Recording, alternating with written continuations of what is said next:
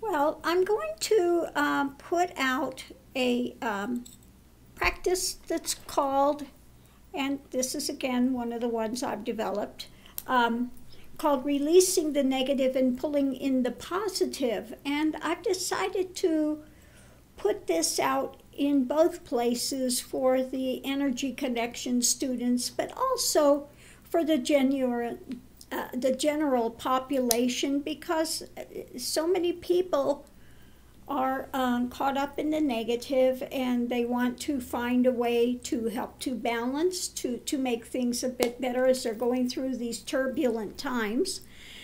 So you'll find the practice how to do this in the description box, okay?